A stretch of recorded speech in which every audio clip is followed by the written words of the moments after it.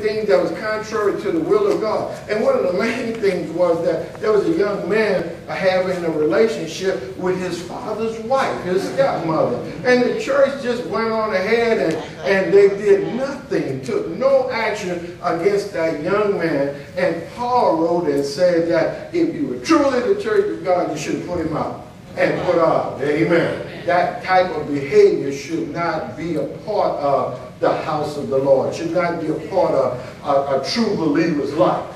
Our responsibility is to lift Jesus up.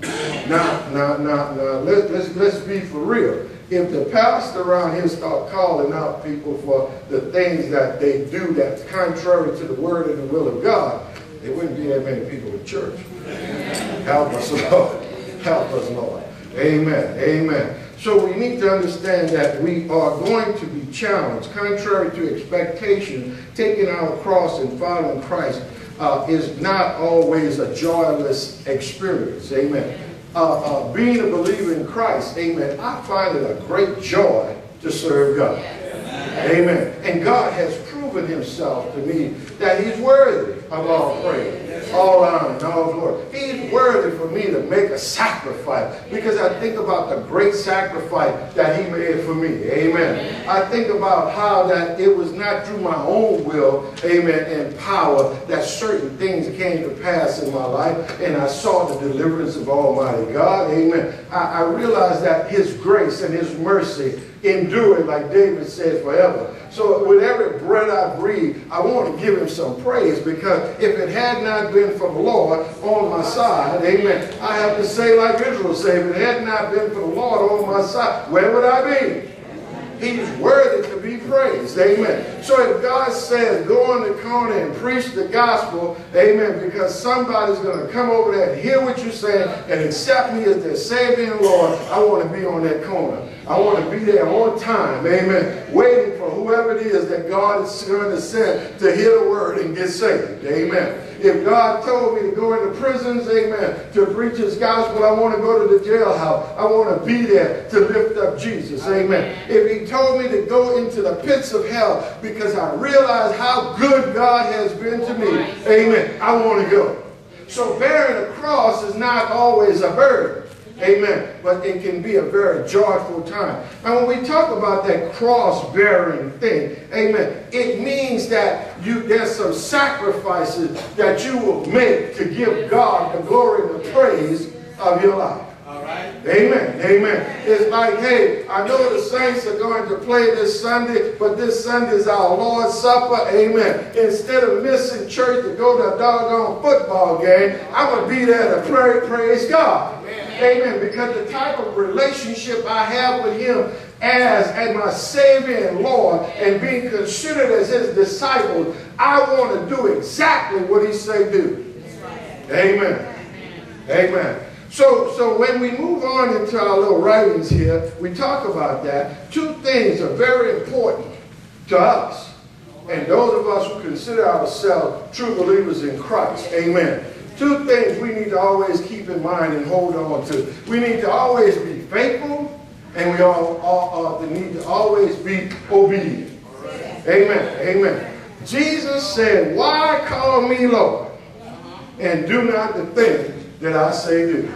Amen. Amen. Amen. We, in this day and age, we put too much before God. All right. Until we get sick, broke down, don't have nothing, amen, can't turn to nobody else, that's the only time we want to really get close with God. We want everybody in their mammy to pray for us. Amen. Amen. We are looking, if that doctor said, look, I saw a spot there on the x-ray. Oh, Lord, call the pastor. Amen. Amen. If you are a believer in Christ, amen, if you're truly a follower of God and you trust in him, amen, if they see a spot, praise God. That's all they see, a spot. Amen. Help us, Lord.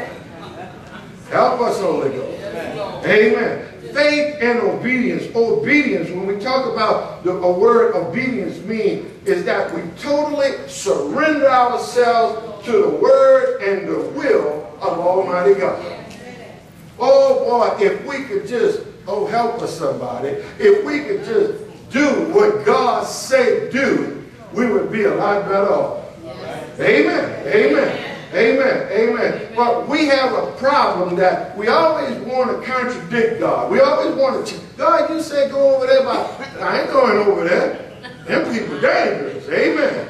But look at that. Them people dirty. Amen. And God is saying, y'all remember Jonah? Yes, Lord. Amen. Y'all remember Jonah? If y'all haven't, amen, you ought to read the story about Jonah. God told him to go to Nineveh and preach my word. And Jonah had a big old, I don't like them people. And historically speaking, he's talking about how the Ninevites had just about destroyed Israel because of their disobedience to God. God allowed their enemies to come upon them. And they treated the Israelites very harshly. Amen.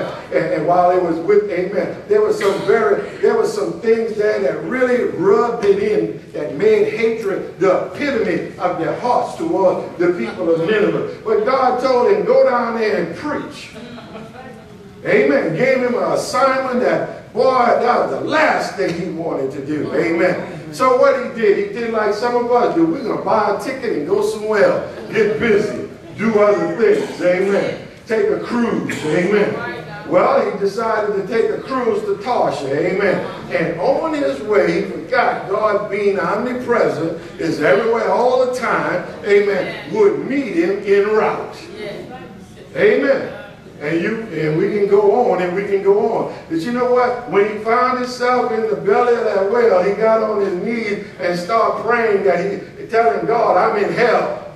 You ain't in hell. Amen. God have a way of causing us to do his will whether we like it or not. And it would be much easier if we would just obey the word and the will of God and be blessed.